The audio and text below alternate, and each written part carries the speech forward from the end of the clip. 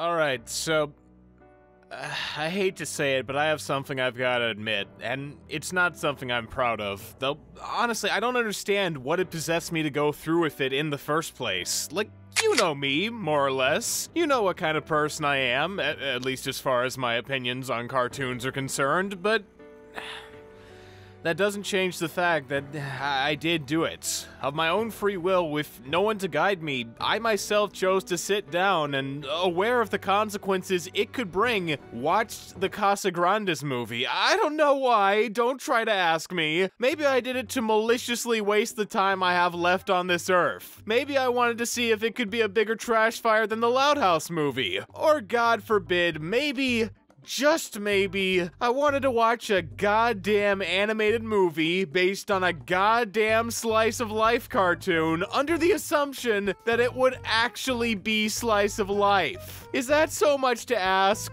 Is it? To watch a film based on a series about some big family running a bodega in the city and not have the first thing I see be Mexico 800 years ago? Is it so inconceivable to think that that sort of film wouldn't center its main focus on Aztec demigods? Cause I feel like I'm living in Crazy Town right now. And this isn't a new development either. Cartoon movies based on slice of life TV shows have been overcompensating for as long as they've been around. You have a series about some 9-year-old football-headed kid that helps people around New York? Not anymore, you don't. It's a spy thriller now. He's breaking into businesses and scaling buildings and driving buses over cliffs. Holy shit! And that's not even going into the other one where he becomes a prophesized ancient deity that saves a village of orphan Aztec children. Not sure what's up with these movies and Aztecs, but yeah, that happens. And honestly, if I wanted to, I could keep getting more absurd. Like the Proud Family movie with sentient peanut clones trying to take over the world. Or the Recess movie where a guy tries moving the moon to bring the world into another ice age so he can abolish summer. It is a shockingly never-ending conga line of overstimulation, but I think you get what I'm trying to say. Films based on slice-of-life cartoons have a big problem with grandiosity. Everything's gotta be 100 times as intensely, radically, heart-poundingly epic for these franchises' leaps to the big screen, and to an extent, I get it. It's an exciting prospect bringing your characters to a new medium they've never been before. Not too many series can reach a level of popularity so high, they're given a chance to tell a story they couldn't under their old restraints. So, with that in mind, it's perfectly reasonable to go a step beyond what you normally do. What else are you gonna use all that extra runtime and budget for? But at the same time, you also have to realize there's a difference between going one step beyond and Mexico 800 years ago. There's a line of believability is what I'm getting at. A line that, whether we like it or not, has been repeatedly crossed over and over again by so many of these films that didn't have to, leading to not only jarring experiences that leave old viewers confused and new ones overwhelmed, but a whole load of other issues that bring them down even further than they already were. It's like a really effective virus that eats away at the rest of the film as soon as it's introduced. And as we all know, the only real cure for such a pervasive sickness is alternative medicine. Values and essential oil. Submit to Scientology. Praise Lord Zeno and get on the mothership. But, of course, in the unlikely event where that somehow doesn't work, the next best option is looking at the exceptions, examining what it is they do to avoid the disease and its symptoms. Or, in other words, we gotta look at the films based on slice-of-life cartoons that knew how to raise the stakes to create a satisfying narrative without compromising what they're all about. And in my eyes, there are two in particular that fit this assignment. One of them is Beavis and Butthead Do America, a film where the whole joke is that these two idiot sitcom characters can't comprehend the blockbuster unfolding around them, and the other is Ed, Edd n Eddy's Big Picture Show, which I'd go as far as to say is the best film based on a slice-of-life cartoon ever made. but that's a bit of a mouthful, so I'm just gonna call it the best TV movie in the title, fuck you. But what is it that sets this movie apart from all the rest as genuinely exceptional? Well, if I was gonna give a short answer, I'd just say everything, but that doesn't really explain it, so let's start with the setup and scope. But before that, I'd like to take a minute to talk about this video's sponsor, Storyverse. A pretty interesting concept for an app that hires a group of freelance writers and artists to create exclusive short stories with animated visuals to accompany them, making for a unique format they like to call read-watching. As far as art styles, they've got a large range of distinct looks, going from cel-shaded to black and white crime noir to mixed media, and the stories themselves have just as much variety, covering pretty much every genre you can think of to keep different audiences in mind. The whole thing's a very creator-driven space that makes sure to credit its massive list of involved talents, and I was personally pretty impressed by the production value of the story A God of Ones and Zeros, which has some absolutely wonderful animation quality for a straightforward but fun story that's well suited to the format, and I'm sure you'll find your own favorite story if you take the time to look. So if you're interested in trying out a new method for consuming media, you can download Storyverse for free from the App Store or Google Play, and if you want to get a look at behind the scenes as well as upcoming projects, you can follow them on social media at @Storyverse. Thanks to the team at Storyverse for sponsoring, and on with the video. So like I said a minute ago, a big problem with these types of films is that they can't settle for working within the bounds of the world the series created. There's apparently never enough material as is, so to compensate for the tension these films supposedly wouldn't have otherwise, they feel the need to bring in weirdly intense, death-defying scenarios, or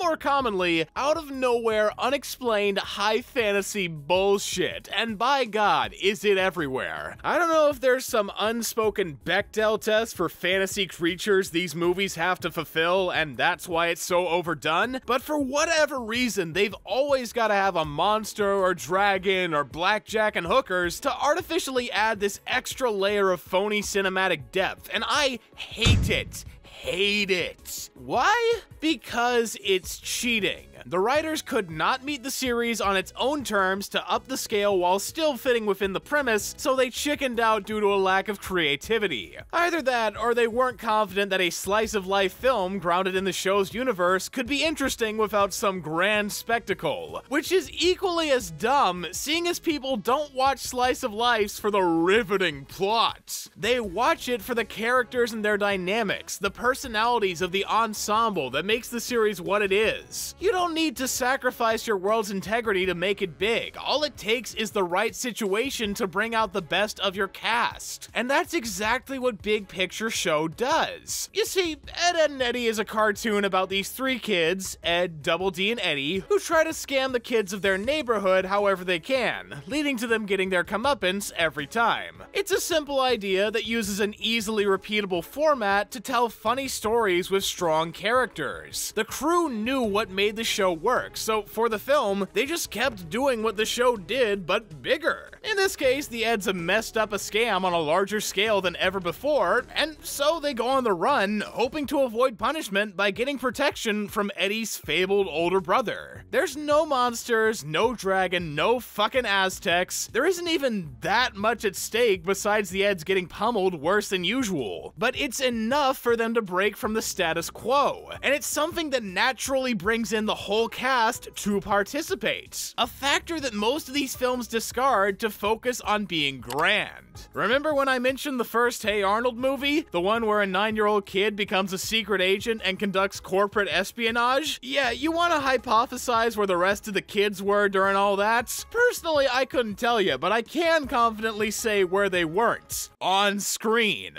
Oh, sorry, my bad. They showed up for a couple minutes at the start and into the movie, so they totally weren't forgotten, guys. Didn't you see them? They had 2 whole lines of dialogue. And while, to be fair, it isn't that egregious in all of them, you do gotta admit that a lot of the time, they'll put so much effort into being theatrical that the scope of the thing will overtake the characters, giving us less of what we like in favor of more world-ending drama that most of the cast doesn't fit into.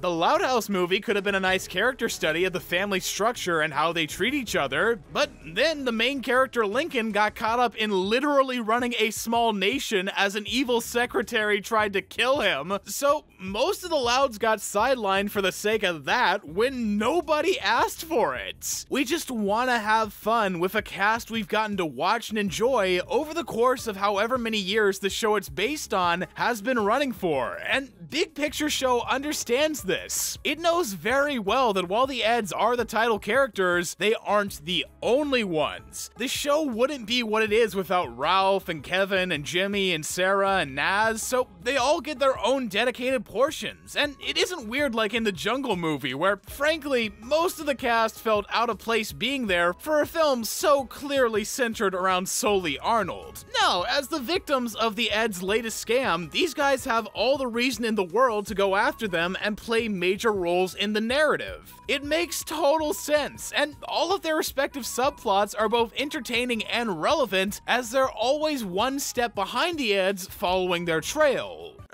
Other than Johnny, who doesn't interact with anyone or do much of anything until the end, but hey, keeping 8 out of 9 major characters from feeling tacked on is pretty impressive in its own rights. And they aren't shortchanged in terms of screen time either. Everyone feels like they get just the right amount of attention to showcase their personalities. I've got no doubt in my mind that if you hadn't watched the show before, you could get a pretty clear picture of what it's about through watching this movie, and that's another thing it excels at by keeping things simple but effective. Despite being a finale for the series that contains loads of callbacks, developments, and answer questions for fans who've stuck around, you could come into it blind and have an equally good experience. A balance that's tough to keep from going too far in one direction or the other, as shown by how most of the time these slice-of-life movies absolutely fail due to their insecure over-ambition. Like, if a friend told me they wanted a taste of how We Bare Bears is, I wouldn't direct them to the movie, since although it does carry over some of the show's themes, it doesn't accurately depict what the show's about at all. And, okay, I mentioned We Bare Bears so I could use a different example, but the Casagrandes movie, oh my god, what were they smoking? My point is, a film based on a series should strike a good medium between fan service and its own strength, introducing newcomers to the world without giving the wrong impression or repeating information old viewers already know.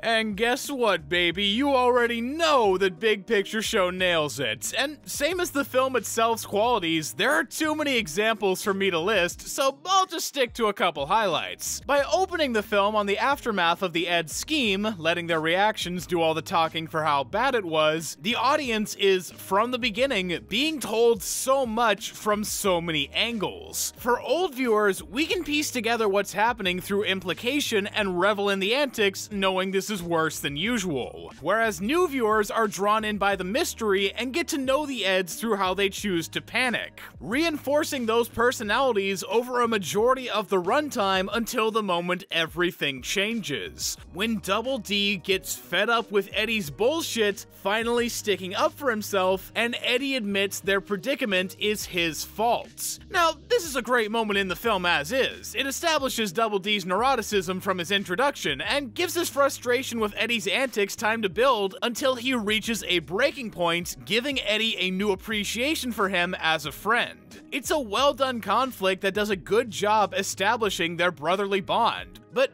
when you view it through the lens of this dichotomy going unchanged for 5 seasons, it reaches a whole nother level of satisfying, and everything having to do with Eddy's brother, absolute perfection. On one hand, for first-time audiences, build up to the reveal of Eddy's brother being an abusive asshole that barely cares about him is already super effective. I mean, for the whole movie, Eddy does nothing but talk up how great his big brother is, all the amazing things he's done, and how much Eddy loves him, and then it turns out he's a jerk that treats Eddy with all the love of a fucking cockroach? That's brutal. It recontextualizes every move he made across the film, and far exceeds most of the ones I've talked about that go for spectacle over character growth. But more than that, for fans of the series, it recontextualizes the entire show. Across 130 episodes, we spent time watching Eddy and the gang try to fit in, to be liked, to be thought of as cool no matter what it took. And the neighborhood kids didn't really take to him because he was such a lying little schemer